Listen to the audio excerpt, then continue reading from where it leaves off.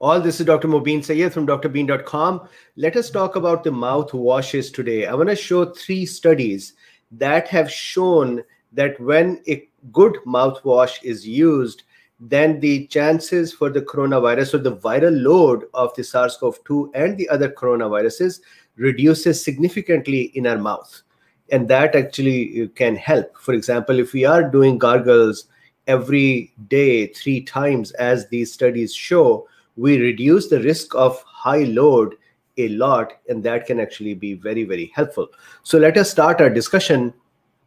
I'm going to share my screen.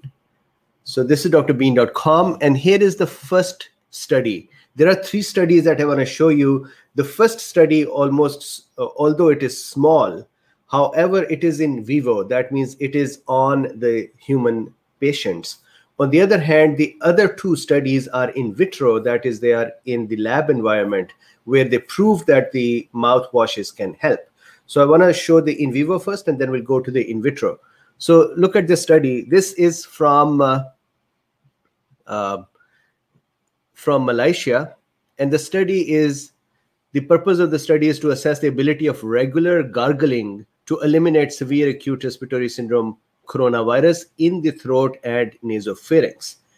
So this is a 4-arm study. That means there are 4 groups of people who were given various mouthwashes. So let's look at the mouthwashes. The first group was given betadine, which is a povidone-iodine. The second group was given Listerine, which is Listerine plus essential oils, then hydrogen peroxide, and finally water or nothing. So these were the 4 groups. So let's very quickly look at the study itself from my little diagrams here. So here is what they did. Small in vivo study, that is the importance of this study. 4 groups, 1 group, 5 patients only. They were confirmed patients. All the patients here in this group, in all the groups here, they were confirmed patients. They were given povidone-iodine. This is the same iodine that is also used in hospital setting for cleaning the wounds or for antiseptic tincture before the surgical procedures. And they were given 10 milliliter for 30 seconds. Thrice a day for 7 days. Now, mind it, they were all patients of COVID-19, confirmed patients. Then another group here, they were given essential oils. And you can actually Google essential oil gargles, and you can see many products which are essential oils. Essential oils are also used for aromatherapy as well, for massage, but there are essential oils for gargling or mouthwash as well. So these were 20 milliliter, 30 second, thrice a day for 7 days. So this was the second group. Third group was simply given tap water for gargling, 100 milliliter of the water, 30 second, thrice a day, 7 days. And the 4th group here was control. They were given nothing. So now, what was the result? Let's look at their objectives. What they wanted to see was that if a patient of SARS-CoV-2, COVID-19, is gargling daily 3 times, will they have earlier clearance of the virus? And by definition, they said by day 6, the virus is gone. RT-PCR are negative to RT-PCR. Secondary goal was to see if the RT-PCR becomes negative fast. Then another secondary goal was the progression of the symptoms do not go towards severe. Abnormal radiological findings are not found. And then abnormal labs are not found. So they were banking on all of those to see which one comes true. And the results are excellent. Small study, but look at the results. So this is the group 1, povidone-iodine, essential oils group 2, tap water 3, and control here. So viral clearance at day 6, all 5 folks who were using iodine 3 times a day for 7 days. So here, this is day 6. By day 6, all of them had become 100% virus cleared by RT-PCR. So that is excellent. Those who were taking essential oils, 4 of them became virus free by the day 6, and that was 80%. Tap water, 1 of them, 20%, and control, none of them, 0%. So early viral clearance with iodine, within 6 days, virus was cleared. And again, small study, but it shows you that if they were given nothing, then the virus was not cleared. Or if they were given water, then the virus was not cleared. It is only when they gave iodine or essential oils, then the virus was cleared. Then negative PCR at day 12. All 5 who were getting iodine, they were negative by day 12. 4 who were taking essential oils, they were negative by day 12, 80%. 2 who were doing water only gargles, 40%. And these are all gargles. So they said that we gave them the substance, and then we asked them to tilt their head backwards and gargle for 30 seconds. And control, by the day 12, 1% had become RT-PCR negative. So that is very, very interesting. Then more severe disease, none of them. And that just simply means that the patients probably were younger, and they have given all that demographic data in there. They were probably younger, they were probably not severe, moving towards severity. They were early phase patients, which tells us as soon as you develop symptoms, ideally as a prophylaxis, we should continue to do gargles 3 times daily. But even when you develop symptoms, it is important to start doing gargles. And I want to say one thing. In my culture, India, Pakistan, we have a couple of things. Just like we use a lot of steam, we also do a lot of salt water gargles. And when I did a discussion about the steam, that steam will not kill coronavirus or SARS-CoV-2, you can actually go check that the comments under that video, and there were tons of comments cursing me and yelling at me and saying, you are not even a doctor who doesn't know the importance of steam. It is important. Steam is a great mucolytic. It would soothe, it would help, but it will not kill the virus. That is what I was talking about. And I have a personal experience with that, that one of my friends, his brother, kept taking steam and hot water, ended up, he was 46 years of age, ended up in ICU in New York and passed away a couple of weeks ago. And that he was taking steam. He thought that he's doing all the right things. So when I said steam would not kill the virus, that is what I meant. It will not kill the virus. Similarly here, I know that there are going to be lots of comments that you did not talk about the salt water gargles, and that works a lot. And I'll show you a study where the salt water did not really help.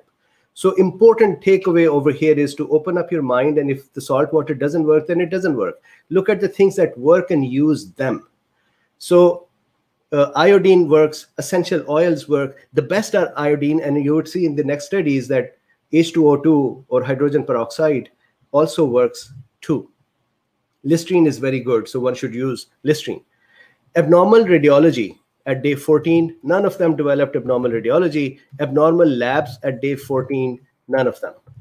Now, there is a good thing in it, and that good thing is that they were all surviving. They all survived.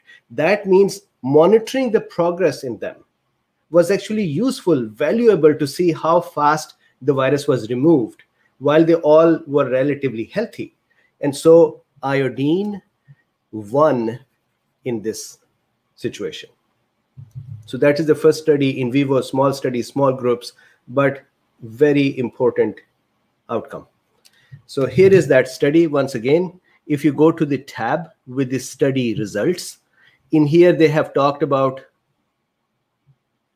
the patients. They've talked about their demography, for example, their age and their sex and gender, those things. And down here are the results. So I just presented you those results that are here in a tabular way. So this is one study. The link is in the description. Next study is this one. This study is from Germany. And now this is in vitro study. That means it is in the lab. So the study is Virucidal efficacy of different oral rinses against severe acute respiratory syndrome virus, so SARS-CoV-2. So this study is in vitro in the lab on SARS-CoV-2. So how did they work on this study? Let me demonstrate that with my illustrations, and then we'll come back here and look at their tables. So here is what they did.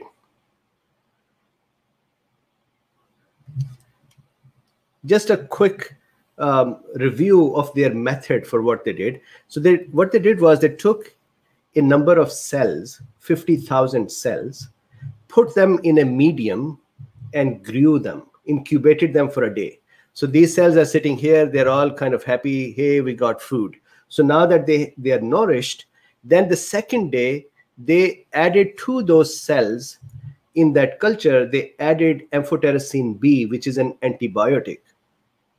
The point of adding antibiotics or antibacterials is to kill any bacteria that might infect these cells. Because we want a virus to infect them, we do not want a bacteria to infect them. So they put a antibacterial to keep the culture clean. Then what they did was they added SARS-CoV-2 to them. And how did they add them?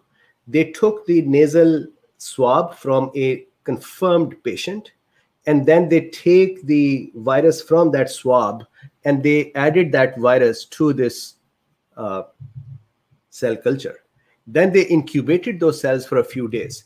So what are they really trying to do? They are trying to actually add virus and then grow virus in these cells. And so as the virus increases, remember there would be some copies, a small number of copies in the nasopharyngeal swab, but they want a lot of virus. So now they have taken the swab, they put them in a cell culture which is nourished already, and now the virus is going to infect these cells. Then it is going to grow and divide in those cells, not divide, increase in number.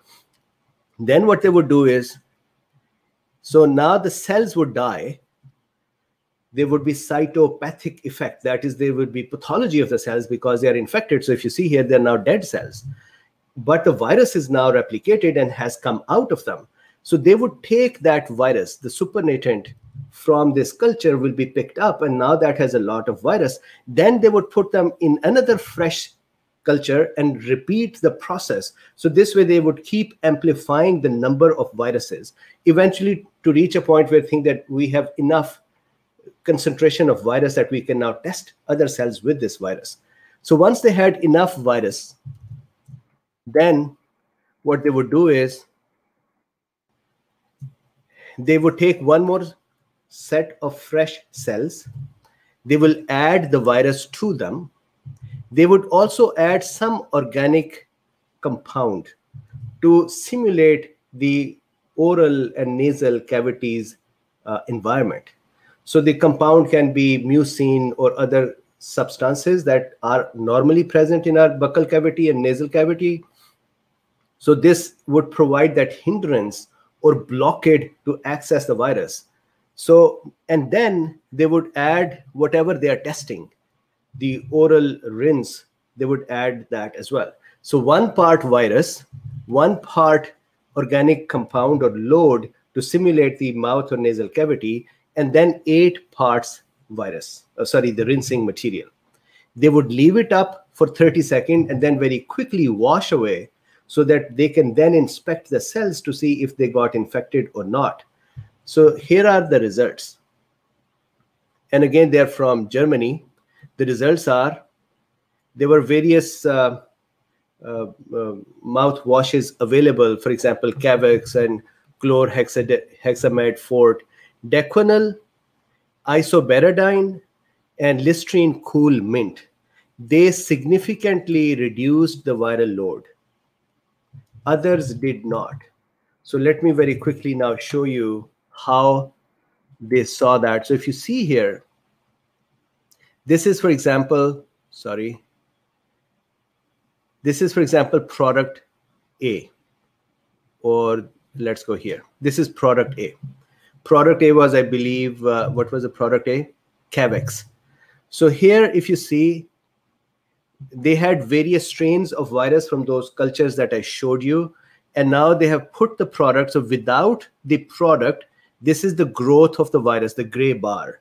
And then with the product, the rinse, the growth is lesser, but still it is there. So now if you look at all of them, you can actually see that this one, the product C, has a very low viral replication, almost like a baseline or background quantity left. And without that rinsing product, virus was actually replicating fast in other cells. So the product C had a significant effect. Similarly, if you see here, this is product E and this is product F. So product E also had a significant result and product F had a significant result as well. Now, what are these products? So if I go to their site or their study, they have actually listed out these products here. So Cavex oral pre-rinse, chlorohexamide, and so on. So C is Dequenil, E is isoberidine, and F is Listerine. All these three performed significantly to reduce the virus numbers in the simulated oral and nasal cavity. Then what they did was they have also discussed what are the active ingredients in them. So for example, Cavex oral pre-rinse, hydrogen peroxide, and so on. You can actually read them. Once again, isoberidine is polyvidone-iodine. So iodine keeps winning here. That is a common thing in this here situation. Then the next study, instead of drawing that as well, because the process was almost the same, I just left it up like this. This is the other study, again in vitro. This study is lowering the transmission and spread of human coronavirus. So the only thing in this study is that this is not on SARS-CoV-2. And the researchers said, we did not want to do it on SARS-CoV-2 because of two reasons. One, it is very expensive to obtain the SARS-CoV-2 samples. And secondly, to work with them, we need a BLS level 3 lab. So we need a more protected lab in which to work with them. And they did not have those access. So they did not want to have that access. So they have actually tested it on more harmless human coronaviruses. Now, the behavior should be the same because human coronaviruses and the SARS-CoV-2, which is also coronavirus, they all have a similar structure, and that is they have a membrane around them. And these mouth washes or rinses can destroy it because they can destroy the membrane of the virus, making the virus inactive. So that is why other coronavirus, which got destroyed by these mouthwashes, should be able to, that lesson should be portable to SARS-CoV-2 as well. So let's look at what they had done. Again, I'm not going to go in the full detail. We just saw how this is done. I want to just show you the products that they used. So here are the products. So if you see here, antiseptic CVS. So that is an American company here. So folks who are American, they know it. So if we actually, let's start from here, from the top. So the first one is Neti Pot. So this is a sinus rinse by CVS, and Neti Pot did nothing. Then, and look at this, what is the part of the Neti Pot? What are the components in it? Sodium bicarbonate and sodium chloride. So those folks who are going to yell at me now that why did you not talk about salt, and salt is the best thing in the world. Sodium chloride is here and it didn't do anything. And don't tell me that this is nasal and you should do the gargles. This is a simulated test as well. So this was in the lab as well. They just put that thing on the virally infected cells and saw if the virus is reduced or not. So Neti Pot did not do anything. Johnson & Johnson's baby shampoo, 1%. So now let me give a clarity here. This is for nasal spray, nasal wash. You can take Johnson & Johnson's 1% baby shampoo, dilute it, and then you can do a nasal rinse with it. And that also has a possibility of clearing the virus. So if you see here, active ingredient was for the nasal rinse, water, inactive was citric acid. Then if you look here, and of course you can see other things here as well, sodium and dicyl and other. And similarly, they just keep going for various products. So for example, peroxide sore mouth, CVS peroxide sore mouth, it actually worked. Oragel worked as well. And then Crest Pro Health worked as well. Listerine worked in all cases as well. So the basic takeaway is that Listerine probably is more readily available and should be good. And now if I go to their efficacy, that is very interesting to see. For the nasal rinses, Neti Pot did nothing. For 1% baby shampoo, that had 99.9% to 99.99% virucidal effect or viricidal effect. That means it killed the virus after 2 minutes or 1 minute or 30 seconds. Then if you go for oral rinses, in here, if you check this out, peroxide sore mouth, look at this, 90 to 99% in 2 minutes, 90 to 99.9% in 1 minute, and 90 to 99% in 30 seconds. So you can very easily pick out here, I think Listerine, if you look at here, Listerine, 4 log 10, so 99.99, greater than 99.99, 2 minutes or 1 minute or 30 seconds. So the Listerine rinses thrice a day for as many days, I would say daily, is very, very useful. Similarly, look at this one, Listerine Ultra had a similar effect. Then if you see here, CVS's antiseptic mouthwash also had a similar behavior like Listerine. Then Betadine also have the same behavior. This is the iodine, the same behavior like Listerine. So iodine or Listerine or H2O2 peroxide, they are working. Although the previous study showed peroxide did not do much. But here if you see peroxide sore mouth, 90 to 99%. So it is a little less efficacious than Listerine or Betadine. So what is our takeaway from this all? The takeaway is that please, if you are on prophylaxis, do mouth washes. And if you have gone out and you have come back and you have any doubt that you might have become exposed, it is great to do the mouthwash. It is actually a good thing. It is a good, healthy habit to have. I need to do this as well. So gargles and possibly nasal rinse, 30 seconds to 1 minute daily, 3 times. Iodine is useful. Hydrogen peroxide is slightly lesser useful or more or less useful. Ethanol is also very useful. Essential oils are less useful. Listerine and iodine are very useful. I would say the best are iodine and Listerine. Iodine is, I just showed you the study, iodine is also used in human study and has proven useful. So I would put iodine at the top and then Listerine and then the rest. Neti Pot did not do much. 1% baby shampoo did something as well. And finally, the last thing to do, I have put this link in the description. This is a link for how to perform a nasal rinse. So I don't want to, for their copyright, I don't want to play this a lot. But what she would do is she would take this nasal rinse. Bottle and then let it go. By squeezing and letting it go, it lets about half of the powder. And then you did it. Tilt my head down, say my K, and squeeze my rinse bottle. Just like so I'm going to just stop it here. So that is a way to do the nasal rinse as well. The study that I showed you, this Malaysian study, in this they only had oral gargles, no nasal rinses, just the gargles. And that is like this for 30 seconds, 3 times a day for 7 days. So that is the discussion for today. I actually really thought it is very interesting because as we're talking about prophylaxis, and as studies are coming out, we are seeing that ivermectin is very, very useful. Similarly, mouthwash is very useful.